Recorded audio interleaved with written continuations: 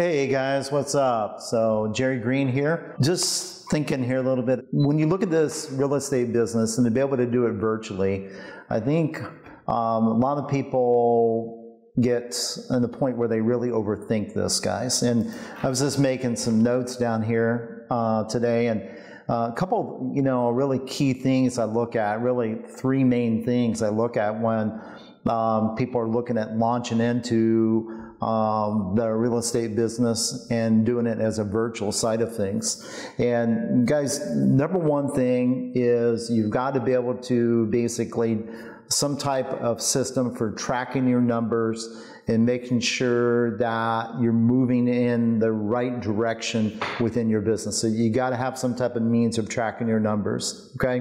That can be through some type of CRM or simple as a Google Sheet or something like that. So don't overthink this. So some type of method of tracking your numbers to make sure you're moving in the right direction.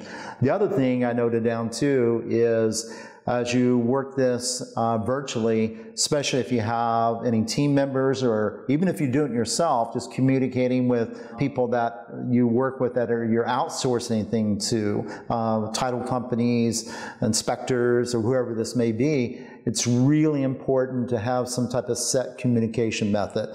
And you say, well, what do you mean by that? Well, I mean, just some type of system, whether that's Slack or some type of email structure, but I recommend some type of platform like Slack or something like that that you all can be on and create separate channels for your specific departments that you have. And like I said, it might be all you, but you're still going to have people that you outsource things to. So make sure you guys have that as well. So the third item is accountability. Okay, and the accountability, guys, comes down to holding yourself accountable as well if you have team members holding them accountable. So three main components that I think are crucial to any type of business, especially when it comes to the virtual side of things in real estate.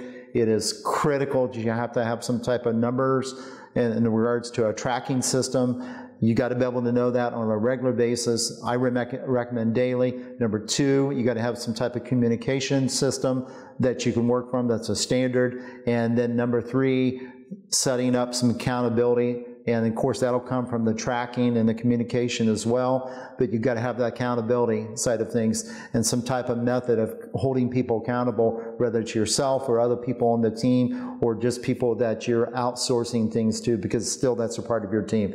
So just remember that, guys. I think that's a crucial component here, all three of those items when you're looking at launching into the virtual real estate space, guys. All right, so make it happen and put it to work. Talk to you later.